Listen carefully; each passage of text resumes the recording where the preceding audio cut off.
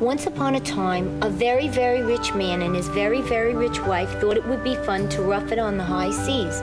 So they had their servants build them a raft so crude, it didn't even have a ballroom. It's marvelous out here, isn't it? The fresh air, the beautiful water. You're absolutely right, Snookums. Say, let's buy it. The air, the water, everything.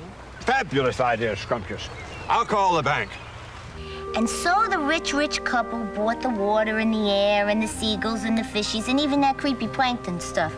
It looked like there was nothing to stop these people from buying the whole world.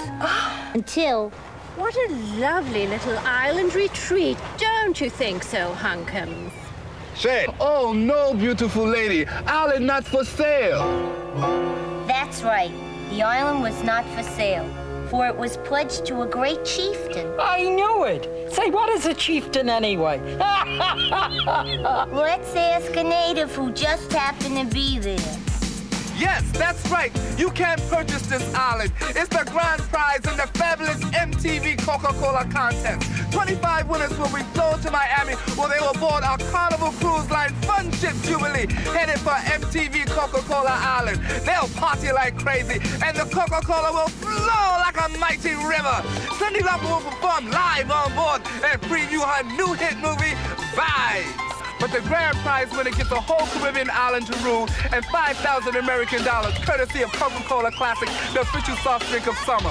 All you do to enter is send a postcard to MTV Coca-Cola Island Giveaway, P.O. Box 1211, Radio City Station, New York, New York 10101.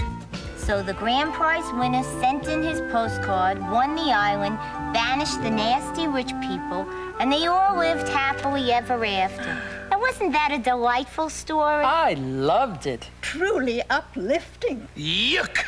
Now you can tell us my favorite, will you? Okay, Lou.